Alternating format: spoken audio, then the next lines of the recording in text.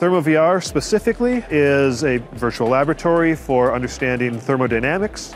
So it allows a student to manipulate the heat and the sort of volume constraints, pressure in a chamber containing virtual water in order to just sort of play around with the physical properties of water and to understand, at what point under these conditions does the liquid water change to steam, or at what point do I hit sort of the triple point where I have water in 3 different states all at the same time.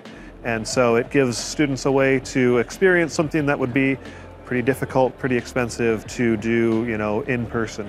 What we're hoping to mine from the data that we're expecting to get back is a learning curve. We were just looking at the fact that there's a very big difference between a novice in encountering information and an expert encountering information, how they behave.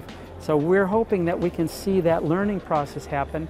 As an instructor, you want to see that because you want to know what are they struggling with specifically, how could I intervene and help make it easier, and you can do that across different classes of people, different groups.